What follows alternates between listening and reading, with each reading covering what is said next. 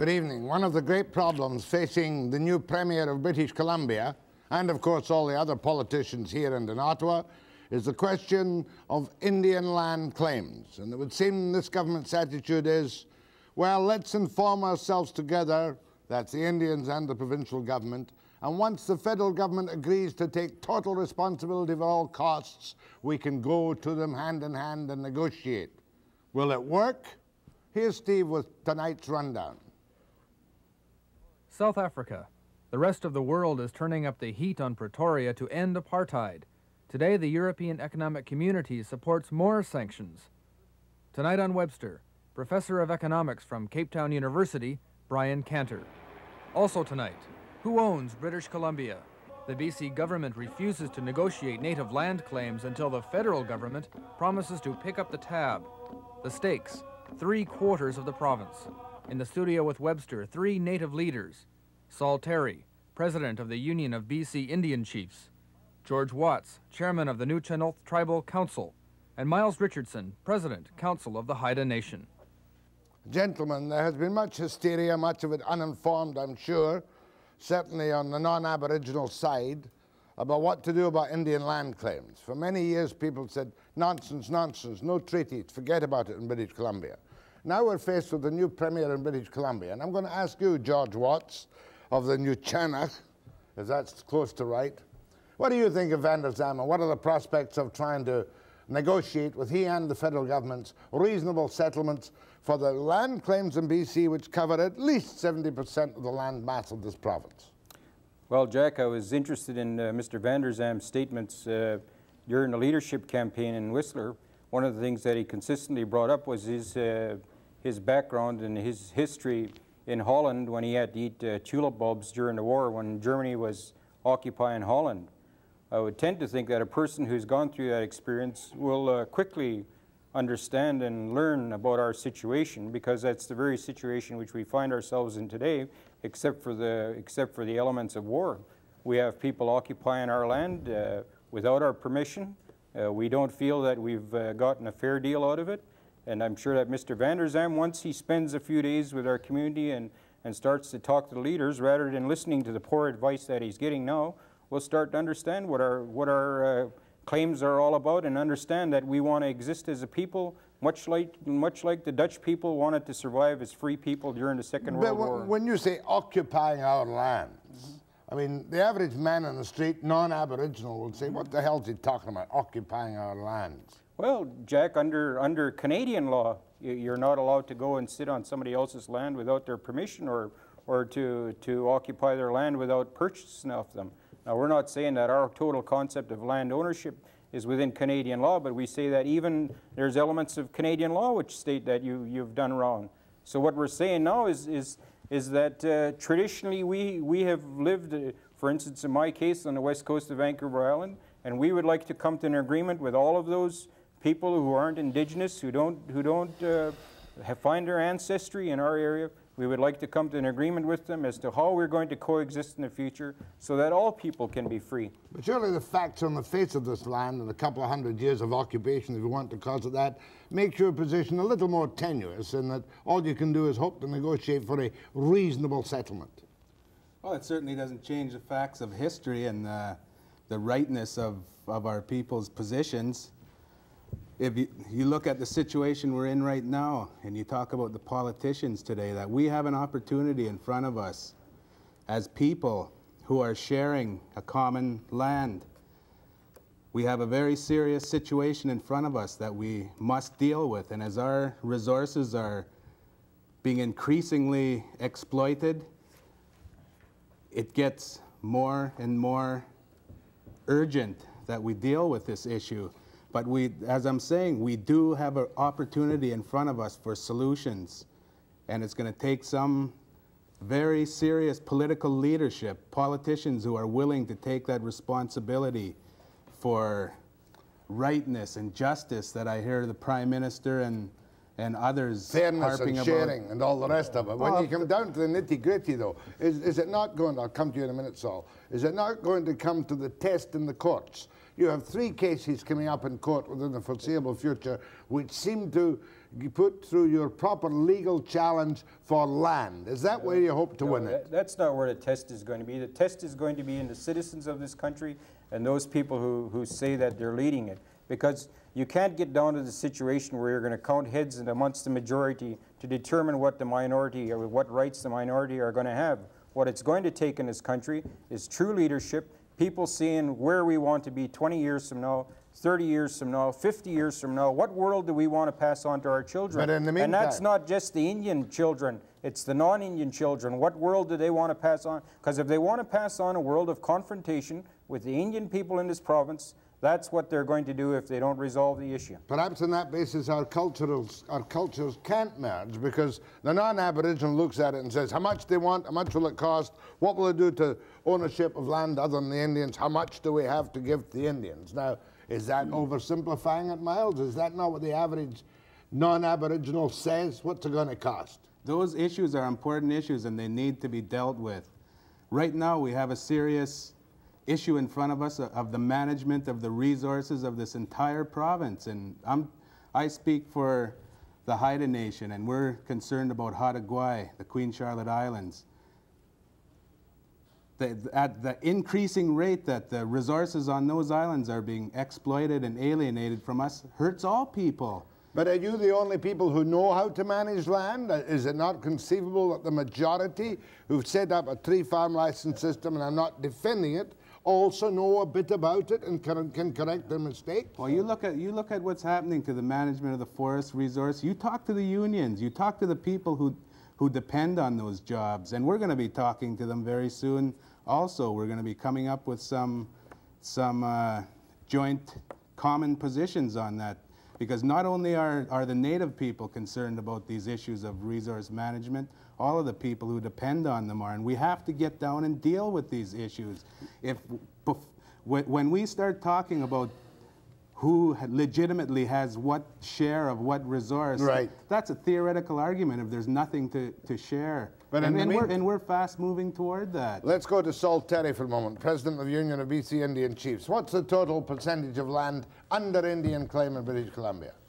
Well, according to some figures, it's in the order of 70%, excluding some of the treaty areas in Treaty 8 and so on. But I think what we got to come to terms with in this whole process is 3 simple points. Number 1 is recognition that Indian people are of this land, and so therefore wish to have recognition of their title and relationship to the land. Also, and this is it seems to be the crux in all of this thing, is that the authority or the jurisdictional questions involved with respect to the lands, the resources, and the people. And that is the area, I think, that has to come under some kind of negotiating process. Now, you represent about a third of the Indians. You're not involved in any of the major claims as such, like the Council of Haida Nations or the Nuu-Chah-Nulth. Well, the Union of BC Indian Chiefs involves a good number of the bands in British Columbia, and I can say safely in excess of 100. Is every Indian in Aboriginal in British Columbia entitled to part of a land claim, or have you got many members who are not involved in land claims? There are members who are not involved, not because of the fact that they don't believe that they have a right to rights in terms of the land question. I think that they're not involved because of the fact of the policies that have been imposed upon Indian people for so long. We've been involved in terms of the question of consent, and I think that's central to the discussion that's been going on here. And of course, you'll tell me about how much money and resources have been wasted by this paternalistic Indian affairs, which is time it was gone, is it not? Oh yeah, and there's a big move on right now behind closed doors to make sure that the Department of Indian Affairs lives on. Well, and all it's doing is frustrating Indian people's aspirations and their move towards self-government and their move towards becoming more self-reliant. And I think it's time for the taxpayers of this country to start hollering and get rid of that Department of Indian Affairs. More with George Watts, Miles Richardson, and Saul Terry after the break.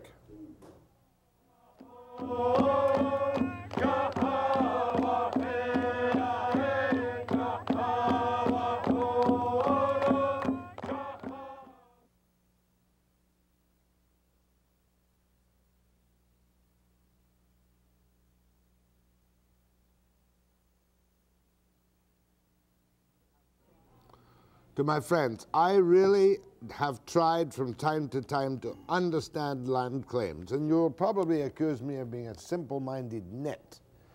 But for the average non-Aboriginal to understand it, you've got to tell us at some time, and we're going to attempt a series in this, I know, what you want. Do you want all the royalties on the land? Do you want all the royalties in the timber? Do you want all the fish in the rivers? Or is that a matter where you would, and do you want all of the Queen Charlottes? Do you want all of Vancouver Island? I think or are you going to give us some specifics which the ordinary man can say, now that's reasonable, let's force our government to talk? Okay, I think that's a good point, Jack. Let's be reasonable. And what has perpetuated this issue for so long has been the unreasonableness on the part of the governments. And I cite the Potlatch laws of 1884 that acted against Indian people, directly against Indian people, because that was the basis of Indian government. And I will cite Alan Williams, who started a survey and was doing very well on basic negotiations, and Bennett wouldn't let him talk any further. Am I correct? It's because it's well known that Alan Williams was the only member of the whole cabinet that believed that there should even be discussions with Indian people, let alone changing the policies towards Indian people. What about my thesis to you, that for the ordinary voter, who's a guy who can put pressure on government, he wants to know what you want? Well, Jack, let's deal with it then in terms of the taxpayer's mind.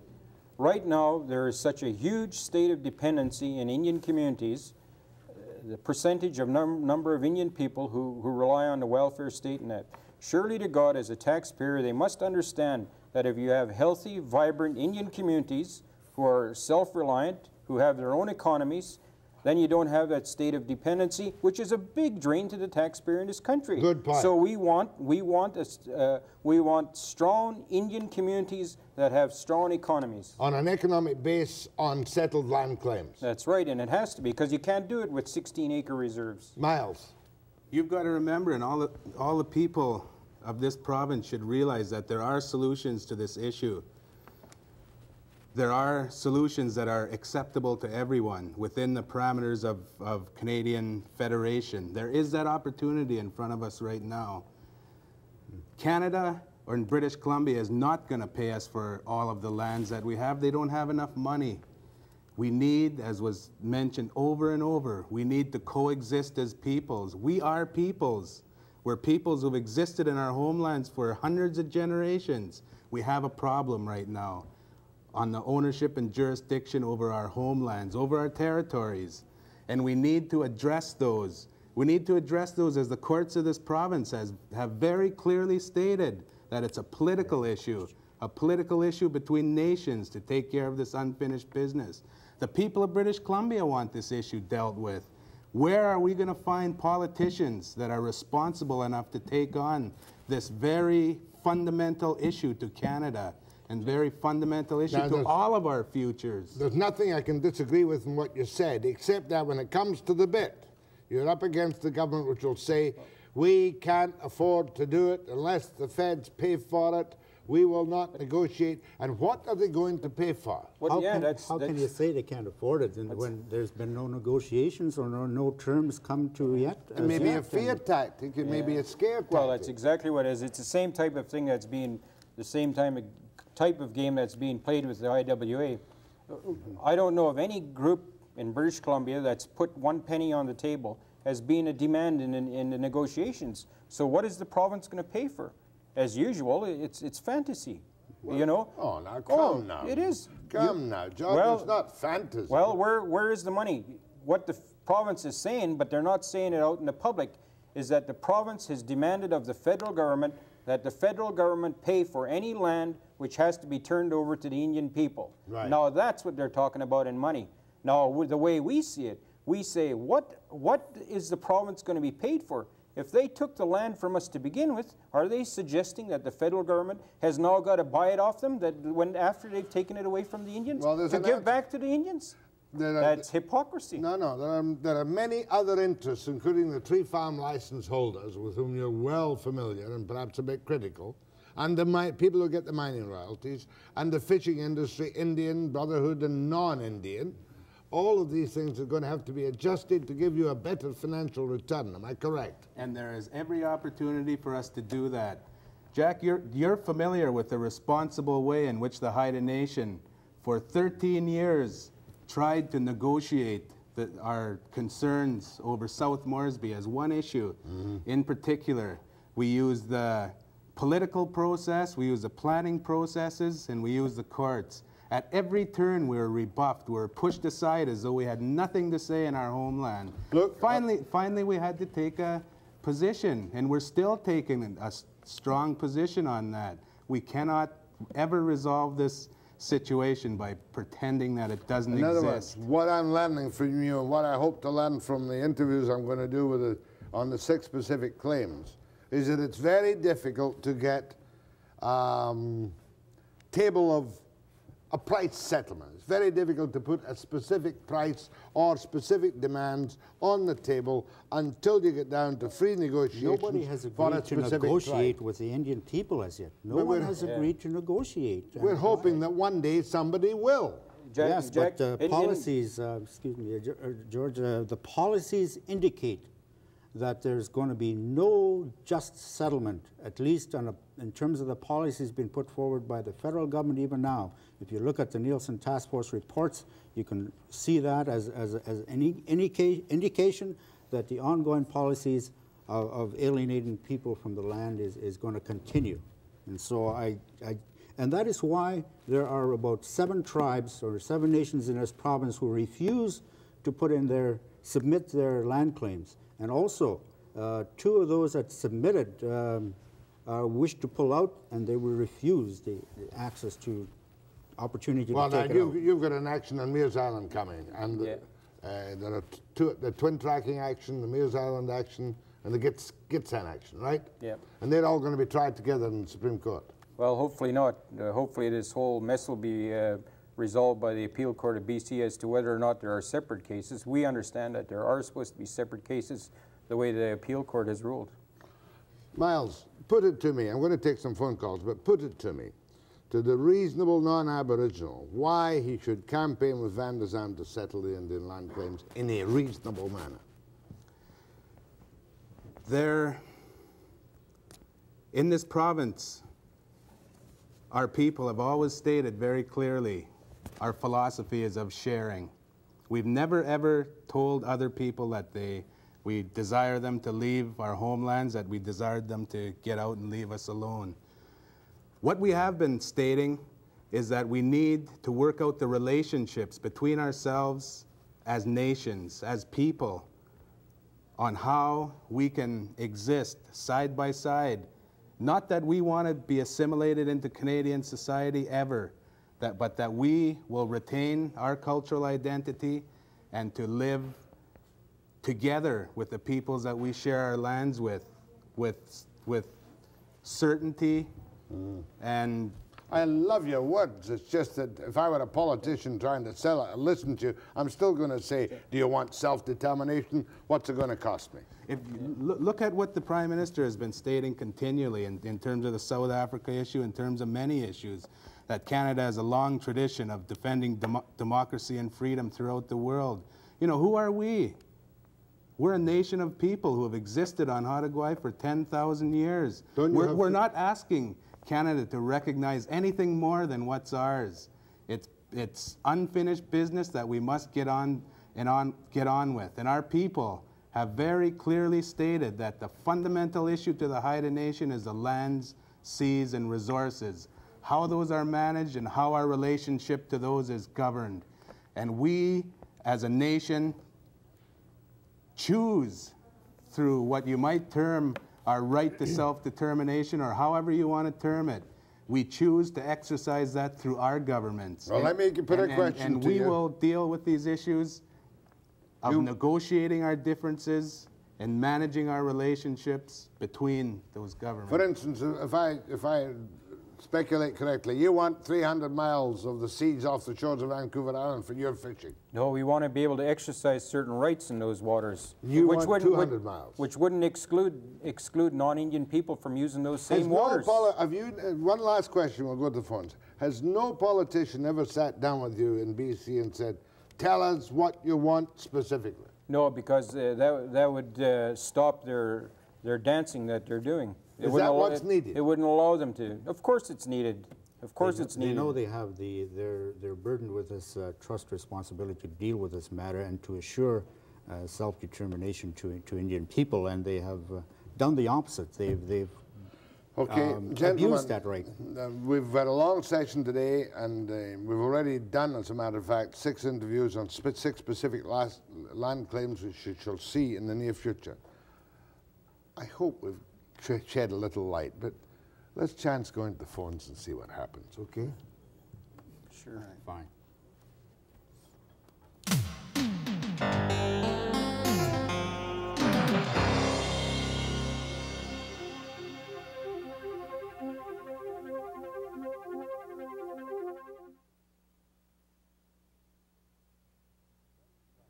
You must admit, gentlemen, it's tough to get your message across simply, is it not? Yeah, Jack, because what they're asking us to do is to put forth our negotiating position before anybody agrees to negotiate, and that's always difficult. That's a good point. Would you endorse that? That is clearly, we have to deal with these issues through negotiation. But to me, you would say that if they negotiate, you will be clear, concise, and reasonable. Our people would have a document on the table tomorrow if they agree to negotiate. It has to be principles agreed to on how they're going to negotiate. That's good. And Jack, I think the reasonableness and the responsibility of our people has been proven. Go ahead, please. Yes, good afternoon, Jack. I'm listening with interest to these people that are on your show, and I don't want to sound like a racist. No, please don't. Well, I'm trying not to. But it seems to me that Native people always want the best of both worlds. It seems to me that they want the fishing rights, which I do agree that they should have fishing rights in the rivers and things like that, and certain things in the ocean. I don't agree, though, with the fact that they think that they should be given all this different land or monies for the land, because I don't believe that they've shown that they can manage things. Okay, that's a good comment. Take it from there. I don't think we've been given an opportunity to be able to prove that, and I think that's high time that we given that opportunity. Well, our cultures have survived, our peoples have survived in these lands for over 10,000 years. Look what's happened in the last 200. I think people should have a look at that. I absolutely agree, and besides that, I disagree. I think that we've proven that we can manage well. Go ahead, please. Mr. Webster. Yes, sir. And Mr. Webster, just in background, I'm a 4th-generation Canadian of English descent, and I understand their land claims, and I hear about the Aboriginal rights of the Indians and your guests there. But I have a point of view that I haven't really seen expressed, and in brief, they have their land claims and they want compensation for what our society has taken from them. But I never hear mentioned what our society has given to them. I notice that they go to hospitals. I assume your guests have flown down here in modern aircraft. They're wearing polyester shirts and tailored jackets. They use stainless steel fishing hooks and outboard motors and chainsaws. This is all things that we have developed that in some cases we brought from the other countries with us. Okay. And they seem to enjoy the benefits of our society, and yet now they want compensation for all their claims. Okay, there's Mary's point. That's the South African argument. As long as you allow people to have certain things, you can deny them their basic human rights. Well, that's unacceptable. And secondly, he keeps on mentioning his compensation for the land. I wonder if he might refer us to a document that states where Indian people are demanding compensation. Because I think Jimmy Gosnell from the Nuu-Chah-Nulth Tribal Council has said it well. Nobody can ever afford to buy this province off us. They will never have enough money in the banks of Canada to buy this province. So there's no sense in even talking about what has gone. There isn't enough money around to pay for the past. You want a bit of it back. We want the land and the resources back, a certain portion of it. Keep your money. Your money depreciated 50% in Switzerland in 3 months. Your money Why too. would it be so foolish to go and take $1 if it's only going to be worth 70 cents tomorrow? Jack, just also, we should remember that we're not asking for anything. We're asking for recognition of what is rightfully ours. And we're asking for recognition of that in the spirit of the Canadian Federation and in the spirit of international law. Basic human dignity, basic human rights they're based on. And also, we're not talking about the past. We're not talking about things that have happened in the last 200 years, those could never be righted. We're talking about today. You're asking for recognition, and you're asking for, to some extent, for title, you're asking for a share of the resources, you're asking in some cases for self-determination. Well, it's, to me, the way I look at it is, okay, we're asking for recognition of our title. What does that mean? It means that we should have some kind of share in the lands, resources, But your answer was the best and one. also You said authority. the moment they sit down to negotiate, you'll be specific. Very specific. Oh, yeah. And I mean, And that's the part I don't understand about the hysteria that's being put around this province about we want the whole province and we want billions of been dollars. said by Indian leaders. No, it isn't. It's been said by the Attorney General of British Columbia. Now, to me, that only says that the Attorney General of British Columbia doesn't have very much confidence in the negotiator that he would send to the table if he's already given away all those things to us. First of all, I hope the negotiator is that weak when he gets to the table and gives us all those things, but I don't think he's going to. You know his position and the position of the Van der Zalm government is that if the feds agree to pick up the tab and costs and dollars and cents, they'll then negotiate. That's just a red herring. Go ahead, please. Yes, my feeling is that we are all Canadians, and I think somehow Canadians such as myself, who, you know, I'm only 30 years old, but my family's been in Canada for 5 generations.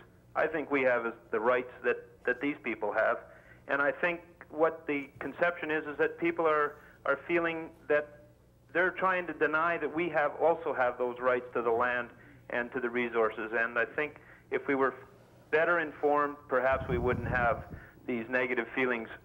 We are Canadians. I think that's the primary point. And I think under your theory, 27,000 or 27 million Russians can move to Canada and take over Canada, and then we would all be Russians. I don't think that theory would hold very much water with Canadian citizens. As long as you get off the coast in a lifeboat, you can get in here, no bother at all. According to his theory, you can move anywhere in the world and start to rule it, and it's acceptable. I don't think that's true at all. But that's another thing that we've got to remember, this notion that we're all properly Canadians, freely participating in this democratic process. We've never been given an opportunity to be fully Canadians. You didn't get the vote until the early 50s or the late 40s, did you? Well, not only that, we were forbidden to acquire land. Legislation specifically said Chinese and Indians couldn't acquire just 300 acres per family. You look at what happened on Lyle Island. It never came clearer to me then when we stood before the BC Supreme Court and that judge told us, as Canadian citizens, you have no right to protect your homelands. As Haidas, we've always had that responsibility. There's no place in Canadian law that has any respect, any recognition of our place in our homeland as Haidas. And I would agree with you on that, because the non-Aboriginal system set up title, gave it to people, gave them permission to cut the trees, right? Jack, the basic thing that people forget about is that Indian people were not involved in making decisions on what is being set up for us now. And I think that that's what Indian people are asking for, is that consent of accepting what is the status quo. We have that choice of either accepting that or else fighting for the How many Aboriginals title. are there in British Columbia? I'm sorry? How many Aboriginals are there in British Columbia? Oh, well, in excess of 100,000. Excess of 100,000. How many non-Aboriginals are there? 2.5 million. 2.5 million. Well, I don't think that argument holds anything with me, because I think it's the political will of the people of British Columbia to settle justly and fairly with Indian people in this province, which has to agree but with we've got to know our what the homelands. demands are. We have to sit down at the negotiating table and flesh those out. And let me make another point clear, that my comments about us not being Canadians were not meant to be a slight on Canadian citizens or anyone, but that what we're asking in the possibility of that right and proper relationship with Canada is to sit down and negotiate these issues and freely determine that political status. Miles, it'd be a lot easier for us to understand if we had some idea, and I hate to be a crass non-Aboriginal Canadian, what it's going to cost, what it's going to do to industry, what it's going to do to Macmillan Bloedel, what it's going to do to the fishing industry. Look at all the trouble we've had on the fishing industry recently with the bylaw. Because of the fact that the governments fail to or wish not to deal with the matter with the Indian people. Just a minute. Have I taken this call? Have I spoken to you? Go ahead. Hello? Yes. Yeah? Yes. Okay, 3 points. Right. Quickly, the gentleman extremely on your extreme right there is the gentleman I want to first talk to, Mr. W, I think his name is. Mr. Watts. Well, first of all, in connection with his remark about Mr. Van der Zalm and the tube bulbs, where having in mind that he had to eat those during the war. My profession is a bank manager with a prominent bank in Canada where I've been for 20 years. I know all kinds of people. Okay, don't give me the background. Give me your comment. Background because I've met all the Indians and I've met a lot of other people too. And the first thing that comes to mind is I'd like to make a remark about that. I am from the same country as Mr. Van der Zalm. Not that that makes any difference, but he was lucky that he had them because we weren't able to get tube bulbs to eat. And you never saw any fat Dutchmen during the Second World War. Well, that's a known fact, and they were greatly admired. Some of them don't look like they ever ate them because they look slightly overweight on your program. Well, make one comment on the topic, please. Tulip bulbs are not on the topic. During my travels, as far as I think they have a certain right to some of the land that we have, but I traveled through the Okanagan and Kamloops and West Bank, and met the chiefs of the other Indian bands there, and I have never seen so much money. Okay, they're not all like that, believe you me. He made his point that he believes you're entitled to the land. Well, he missed the point. I think he kind of missed the point, but it's difficult to keep the point. I'm sometimes guilty of it myself. The point is that many people migrated to Canada to escape oppression, and in coming to get rid of their oppression, they brought oppression to other people. That was the point that I tried to make. Maybe you're trying to do too much in one fell swoop. Yeah, it's when you try to understand it internationally, I guess sometimes some people's minds become clouded. Well, gentlemen, I promise you, expect too much too. I'm grateful for your presence here tonight, Saul Terry. Yours too, Miles Richardson. Yours too, George Watts. I'm going to present 6 specific Indian land claims headed by the tribal spokesman almost instantly on my program, and I want you to watch them with sympathy and in the light of this background, hopefully to understand them. Thank you, gentlemen. I'll be back after the break. No,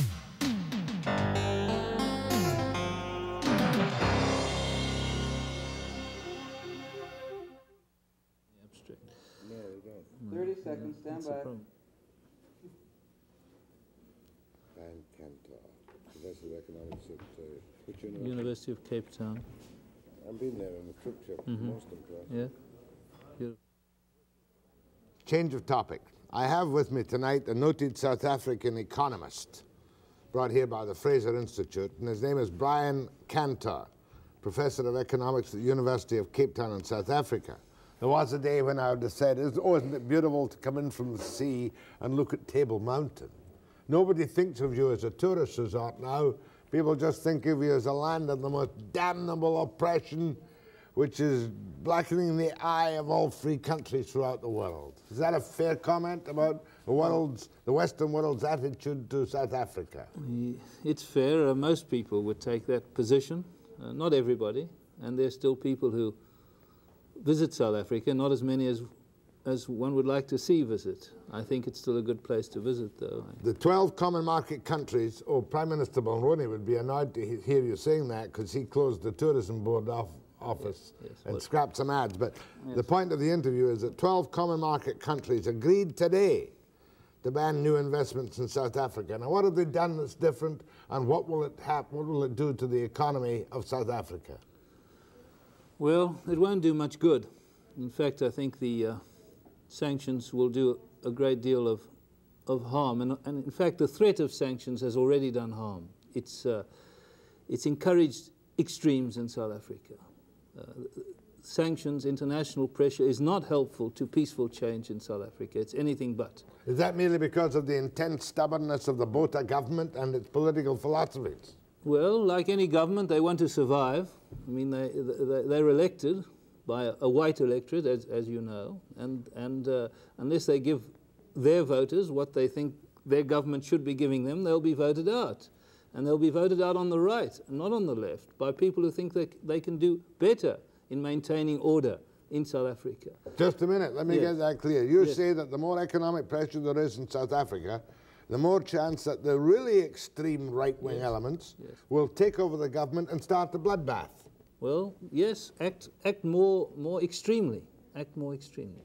I think that is the alternative. Unless this government provides what the voters, the white voters, regard as an appropriate degree of law and order, they will be voted out and replaced by people who think that they can do better on the law and order issue. You're telling me that, in your opinion, therefore, the majority of white voters in South Africa would support greater oppression for the sake of law and order?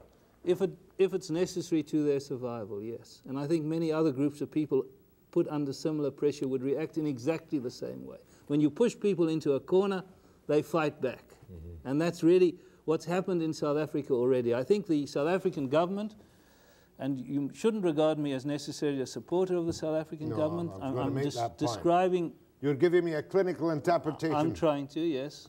The South African government decided some months ago that there was nothing they could do within the politically feasible set that is consistent with their survival, that would satisfy foreign opinion and hold off sanctions. And one of the steps they haven't taken, of course, is free Mandela. No, they're not confident, unfortunately not confident enough to do that. Because Mandela would not renounce violence on behalf of the African National Congress. Correct. He was offered a conditional release, as you know. He decided not to take it. I think Mandela himself is probably one of the people caught in the middle. He's caught in the middle. He's caught between these extremes. Without many South Africans. The international pressure has been in South Africa now for how many years? 10? Well, I think it's longer than that. And one wouldn't want to argue that all of that pressure has been unhelpful to change. Because I can remember the diamond barons pleading publicly for some kind of softening of the apartheid regulations. Did they not? Yes. Apartheid is not in the sense of racial discrimination in the labor market, in the sense of denying them as employers freedom to employ who they wished at wage rates freely negotiated. Those freedoms are not helpful to business. Apartheid has in that sense, has been unhelpful to economic development in South Africa, and business has appreciated that point and has asked, always or mostly asked for greater freedom.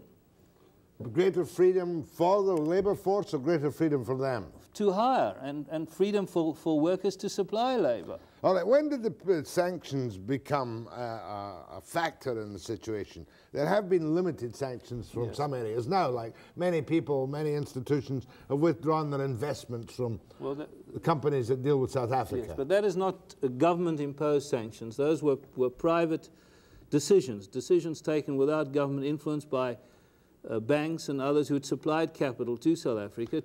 Decision was taken to withdraw that capital, and that South Africa has in fact had very little net inflows of capital for 10 or more years. In fact, it hasn't had substantial withdrawals of capital. It's that problem that manifested itself this time last year. But the 12 common markets agreed today, it says here, to ban new investments in South Africa. New direct investments. That will be felt.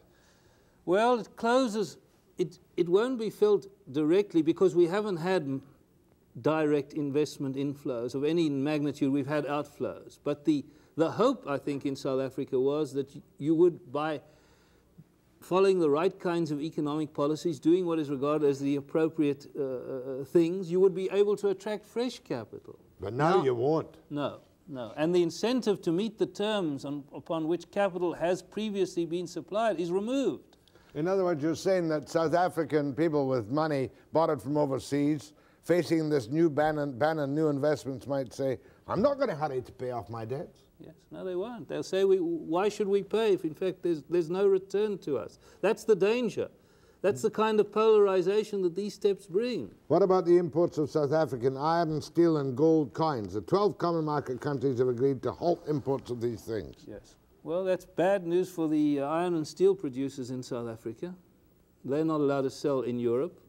It's probably quite good news for the people in South Africa capable of converting iron and steel into products which they could then sell abroad, which of course indicates some of the responses that may be taken. There was a move to import ban, at West German insistence, these economic common market countries dropped the plan to import a ban on South African coal. Yes. Would that have hit the country very hard? It would have been more disruptive in that the coal mining industry is an even more important industry than the steel industry. We're talking about many more people employed in that industry. We're talking about large sales of coal to the European community. I think South African coal accounts for about 20% of all coal imports. It would have been very disruptive of the industry in South Africa and of industry in Europe, which would have had to seek out alternative suppliers. It would have been very helpful to alternative suppliers in that they could have looked to higher prices for their coal. Now, Britain is one of the 12 common market countries which has gone along with these new bans, is it not? Yes. Is that would that be a big disappointment after? Yes, I think it is. Because Mrs. Thatcher was very clear on the principle. She didn't think sanctions would help affect desirable change in South Africa, and I think she's right about that. But she's gone along. She's been taken along with the clamour. She has not stood against that, and I'm personally very, very disappointed in her. There is a principle at stake here. Do you think sanctions will help? And the answer, I think, should be no, and she knows that that's the correct answer. And well, it would help to create an end for the Botha government if it were kept up. Total ban on trade. No, I don't think so. I don't think so. You don't? Not Tell me more about it, and I'll take some calls too after the break. The Botha government...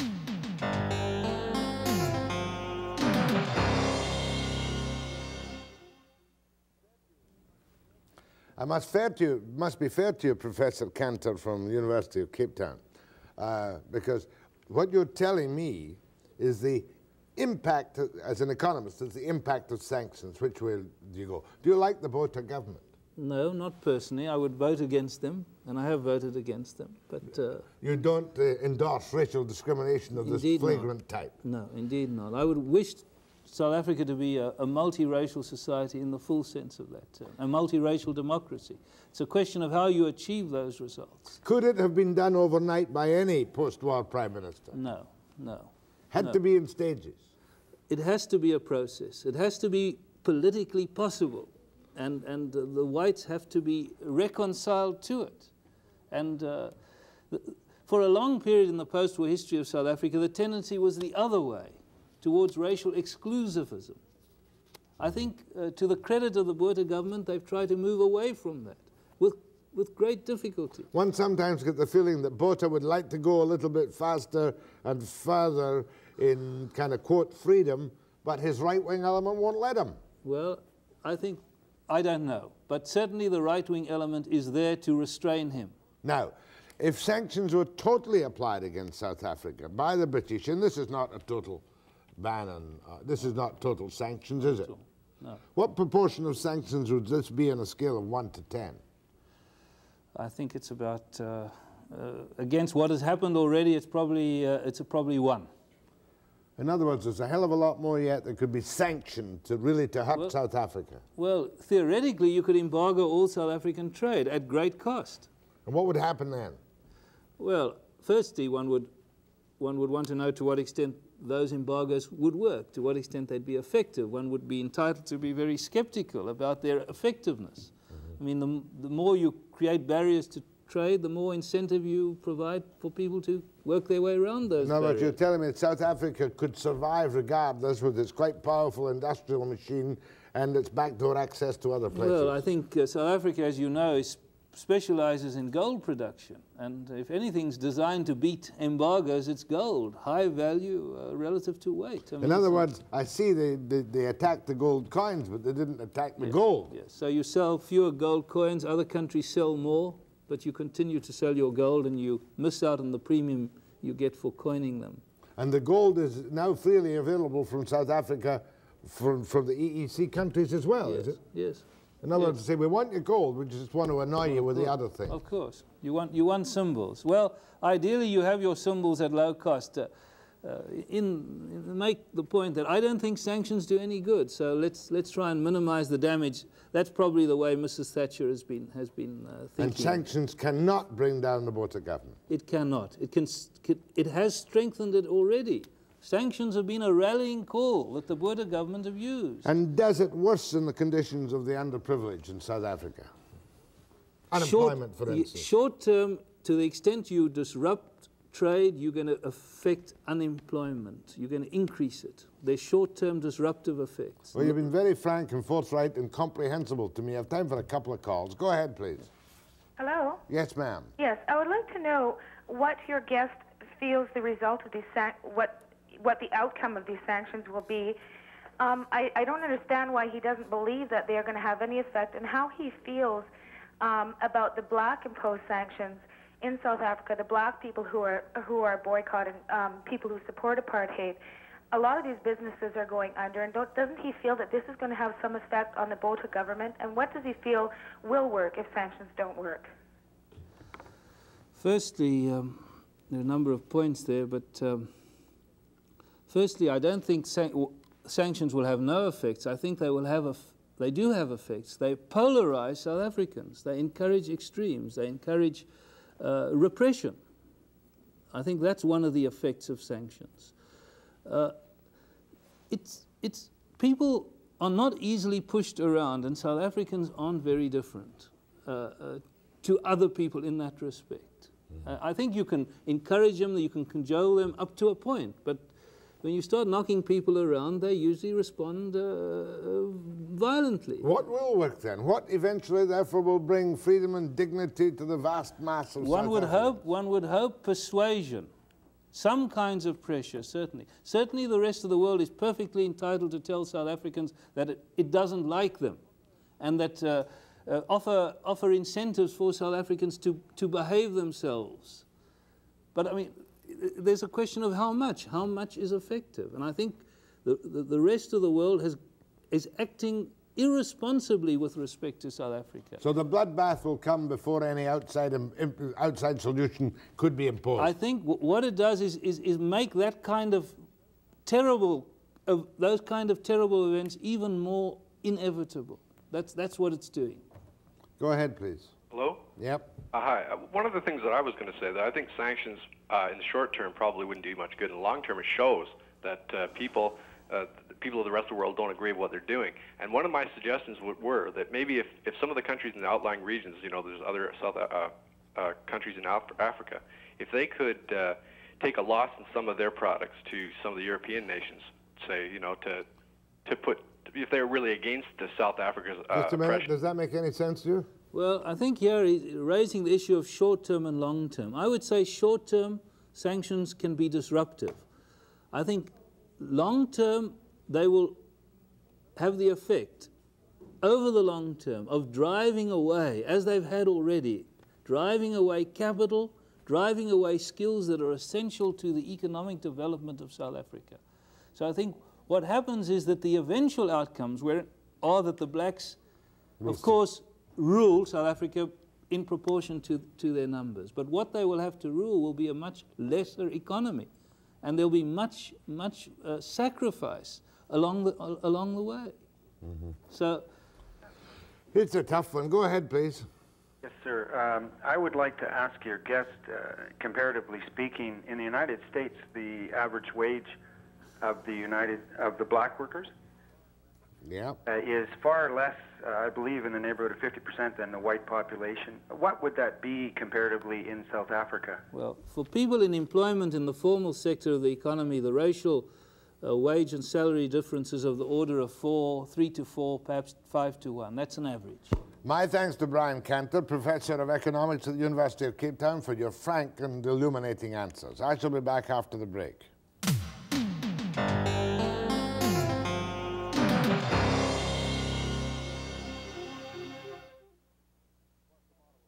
Who knows what tomorrow will bring, but it will bring Claude Richmond, for sure, the Minister of Tourism, to answer some questions from us on the final balance sheet on Expo, because we're getting to that time where we want to know what the score is. Magnificent success, though it has been. Webster, live at 5, back tomorrow 5, and don't forget to stay tuned for Tony and the News Hour.